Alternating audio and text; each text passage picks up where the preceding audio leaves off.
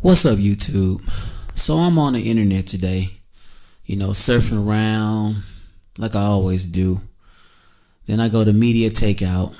And as soon as I go on MediaTakeout.com, I see a picture of Jay-Z with Puffy. So what they're saying on the site, which is a rumor, all this stuff be rumors anyway.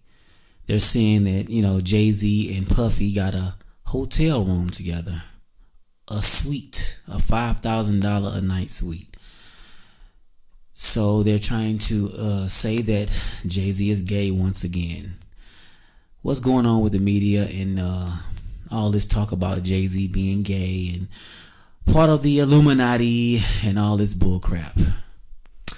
At the end of the day, I'm a Jay-Z fan till the day I die.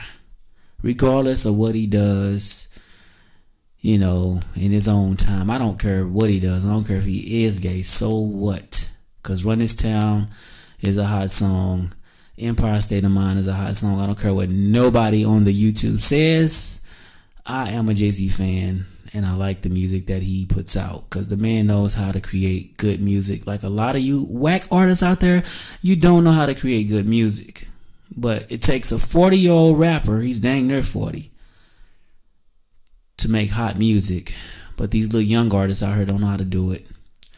With the exception of Drake. Drake is pretty good, so I give him props. But a lot of other artists that be coming out with this music they're whack anyway, so regardless if Jay-Z is gay or not, I don't really care, because he is one of the hottest artists to me, in my opinion. Whether you like it or not, I don't care.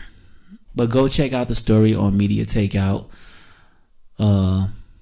The rumored story on Media Takeout about Jay-Z being gay. Once again, another another story about Jay-Z being gay. What the hell? Alright, well, I will see y'all in the next video. I'm about to, make another video.